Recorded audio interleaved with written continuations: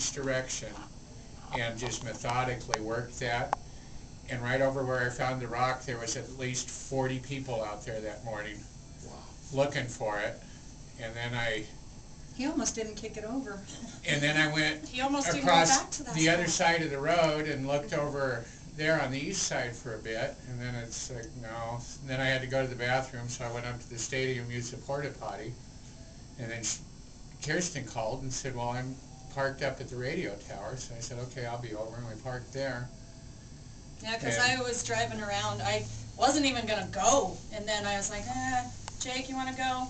He's like, yeah, let's go. So we went, and we came in on the Troy, and then went to the T, and I went left at first, and I was driving around, and I noticed all the signs there. So I turned around, came back, and I was like, well, there ain't nowhere to park. So I went up to the radio station, parked up there, and we had to walk down there, so.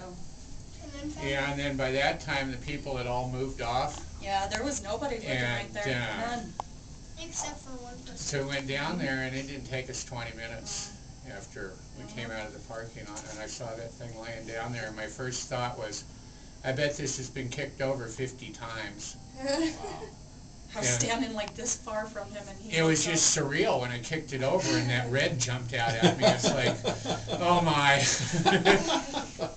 Well, that's. He picks it up. He's all. I freaking believe it. And there wasn't a bunch of other people around? No, there was like that's maybe the thing I was worried three. was. It was just the three of us, and it's like. A couple other people. Inside my coat, and it's like, get back to the car. Calm down, calm down. That's smart. I went out Friday night because I had no idea whether it was found or not found or what was going on. So I went out Friday night real late, went back out there, started looking around, and I could see footprints everywhere out there. Yeah. Somebody's got it because, you know, without being able to get a hold of us, we didn't know if somebody got it, what was going on. So somebody's got it.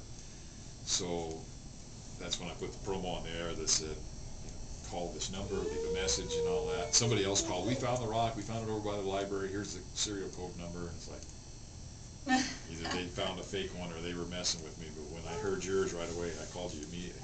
Obviously the code that